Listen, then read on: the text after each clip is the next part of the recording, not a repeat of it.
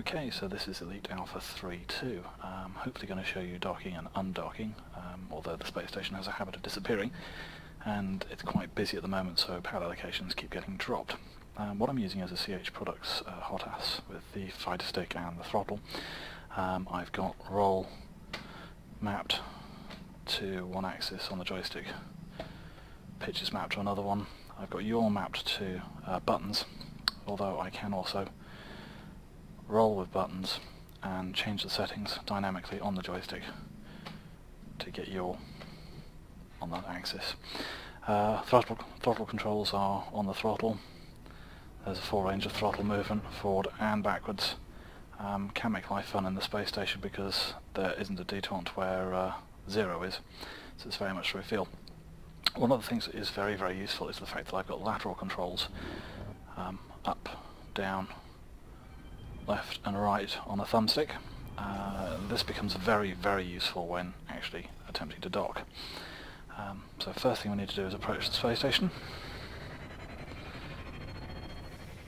Get ourselves fairly close to the door, and then we'll put a docking request in. What I tend to do is just to drop power to the engine so my top speed is a lot less, and it gives me finer throttle control.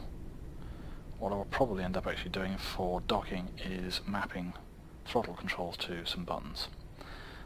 So we need to find the space station on the contact list. There we go. And request docking. Incoming priority message. So we've got docking permission. Let's get ourselves aligned with the door. There we go. And we'll head in and find landing pad 8. Now, as you'll remember with the old Elite games, the space station is constantly spinning, and we need to match that rate of rotation with our ship. The yaw and lateral controls really come into our own while messing around doing this.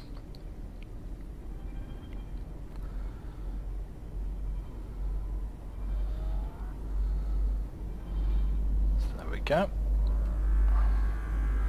As we make the transition into the station, the ship will actually start turning at the same rate as the station.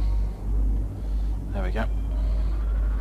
And I no longer have to worry about keeping myself in relation to the space station. If I stop providing inputs, I stay where I am. So, pad 8 is highlighted for me. What I need to do now is approach it.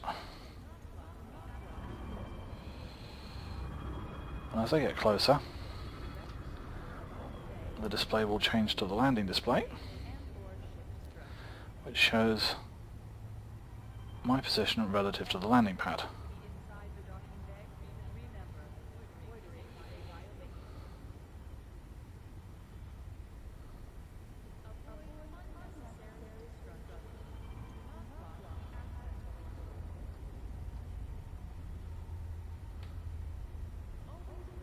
Warning. There we go. Landing gear not deployed. Landing gear is not deployed, let's get that out.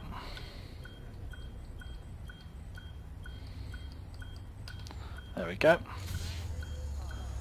Gears down, and I should just be able to drop down.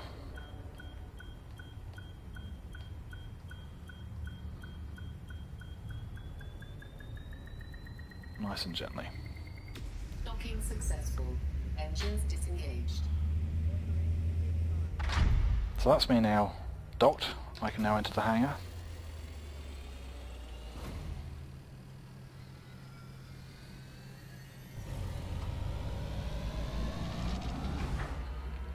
Which is where you start accessing the starport services.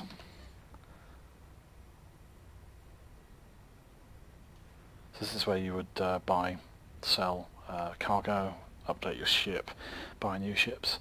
One of the things it does allow you to do, which you can't actually do as part of the game while flying around, is have a look at your ship. So this is the first time you actually get to see your ship close up. Because of course all of the views while you're flying are from the cockpit. So when we're done, we can then launch. Now this can be quite fun with my joysticks, because if I haven't got the throttle in the right place, I end up shooting off forwards or backwards.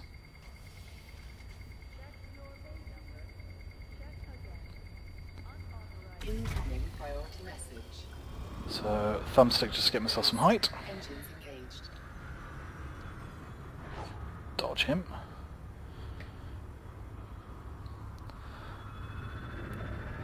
Now while I'm exiting the space station, I don't have to worry about rotation of the space station.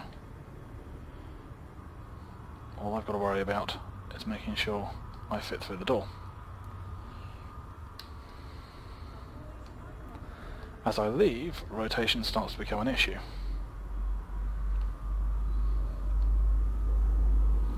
There we go. So now I've got to start rotating my ship in relation to the space station. And we are now out.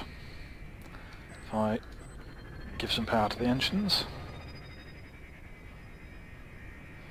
get some distance,